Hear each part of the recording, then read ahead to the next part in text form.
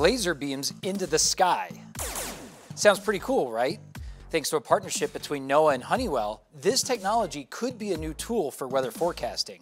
Honeywell has developed the High Altitude LiDAR Atmospheric Sensing System, or HALIS for short. This ground-based weather system uses laser pulses to measure wind speed, direction, humidity, and temperature up to 100,000 feet above Earth's surface. How our system works is we stare into the atmosphere. It's almost like staring when you look at the stars at night. The longer you stare, the more information you see.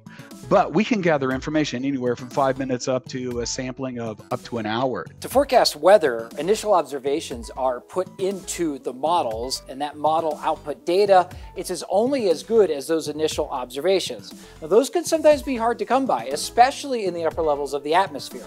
It's the same reason why hurricane hunters fly into tropical systems. Better observations in the upper levels of the atmosphere mean better forecasts. Right now, the National Weather Service uses balloons, launched twice daily from 122 offices across the country. The balloons cost about $250 each and only showcase a limited profile of the atmosphere.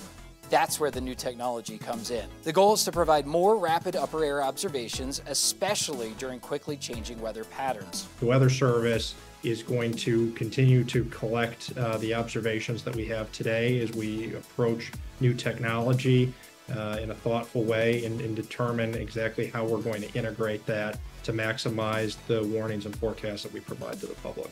The project, still in its initial research phase, has a single sensing station in Sterling, Virginia, used in partnership with the National Weather Service team in Baltimore. So what we're going to be looking at is how this particular system and this capability can be integrated into that so that we have the most robust weather observing architecture for observations in this country that we can. If the 2-year project is successful, expansion of the HALIS system to additional areas of the country will be possible. We're working towards a network of these systems installed throughout the continental U.S. as well as globally, and run and then churning all this data 24/7. For WeatherNation, I'm meteorologist Dave Holder.